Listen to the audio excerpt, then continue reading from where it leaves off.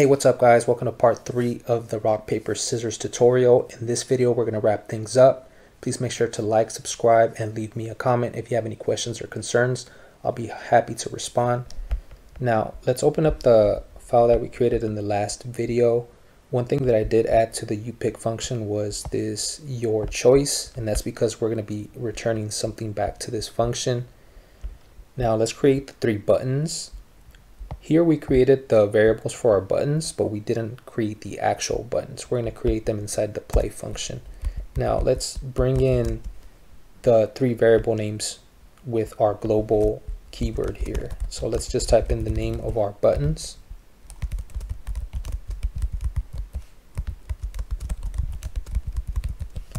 And now let's actually create the buttons. To do that, we're going to call in the button class. And inside these brackets, the first parameter is always going to be the name of your window. Ours is called root. We called it root when we created an instance of TK here. That's going to be the first parameter. Next, we want there to be an image on this button. So what we're going to type in is going to be image and the name of our photo.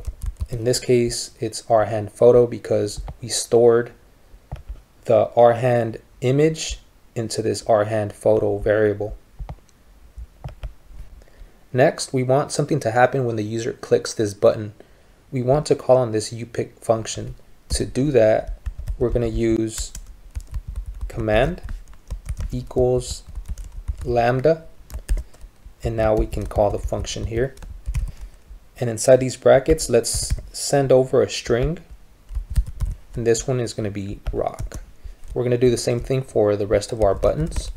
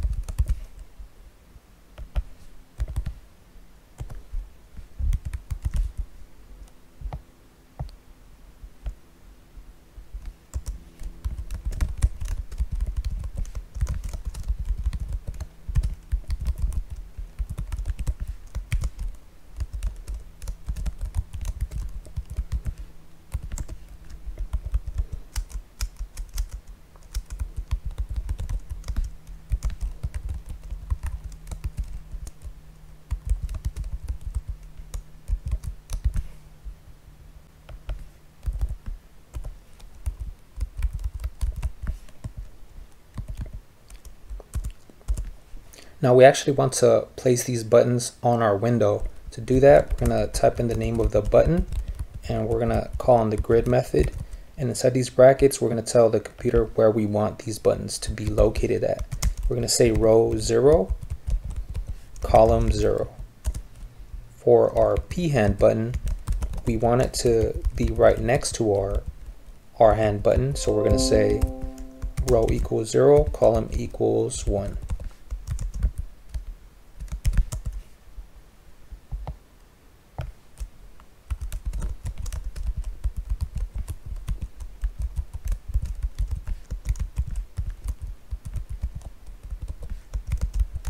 This one's going to be column equals 2, so they're going to be right next to each other.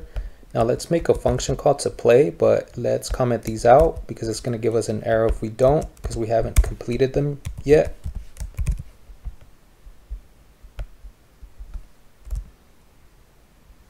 So far, this is all we have. So if we click this, nothing's going to happen.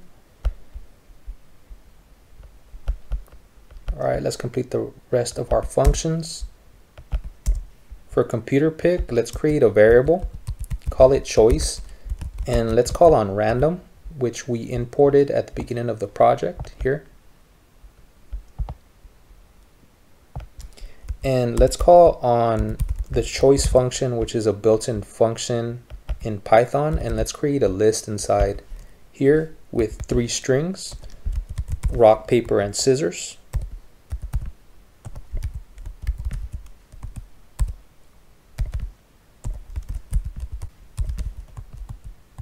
And let's return this variable. for uPick, we're going to bring in the click variable that we created at the beginning here. And we're also going to make a function call to computer pick.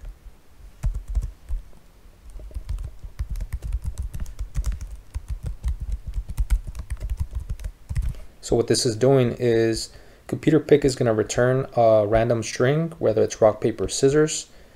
We're going to grab that string and we're going to store it in comp pick here.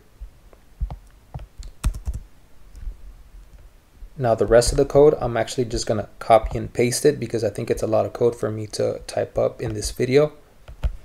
But I'll go over it line by line. Here we have a if statement.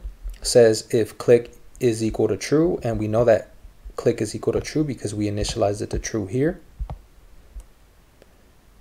If click is equal to true, then we create another if statement within this if statement, and this one says if your choice is equal to rock. The way we got that was by clicking on the R hand button. So if we click on the R hand button, we're going to send over this string that says rock through our uPick function. Our uPick function is going to pick it up and it's going to store it in your choice. So if your choice is equal to rock, then we want that button, in this case it's the R hand button, to turn into the rock photo. This accounts for our selection.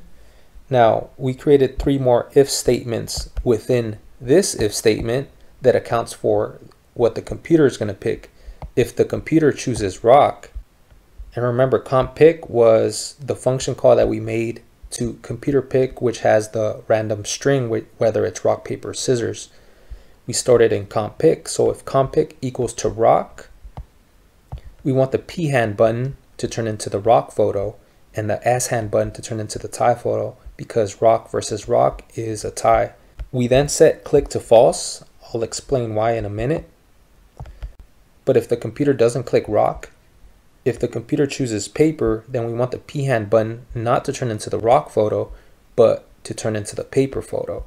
And we want the S hand button to turn into the lose photo, because rock versus paper is a lose for us.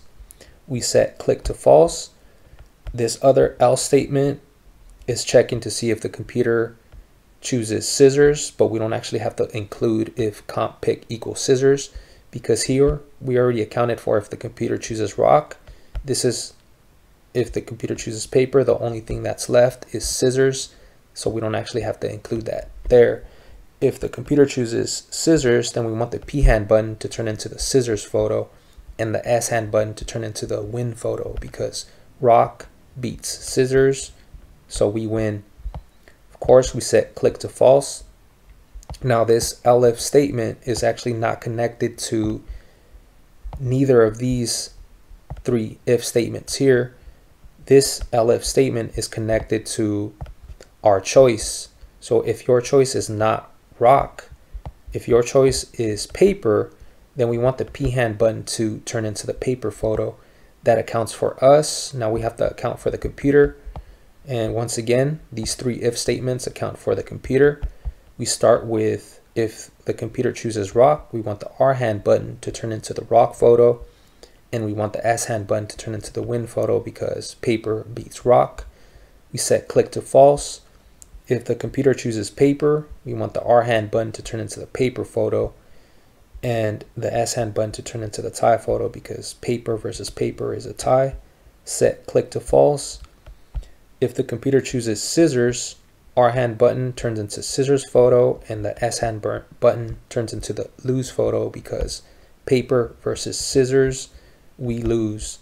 We set click to false.